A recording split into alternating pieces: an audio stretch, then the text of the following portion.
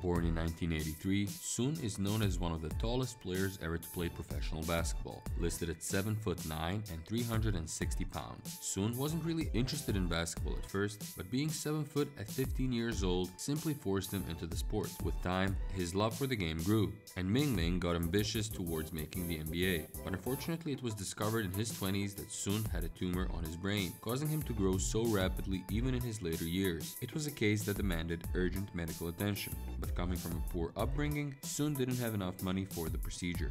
Luckily, his agent would organize a highly successful fundraiser and collect the money needed to get the surgery done. The two procedures were successful, and Sun was ready for his basketball journey to continue. The NBA was a bit too high of a goal, with Ming attending Ventura Community College and then bouncing between a few minor league USA teams before going to play to Mexico, Japan, and China. In 2014, Sun Mingming would eventually retire at 31 years old.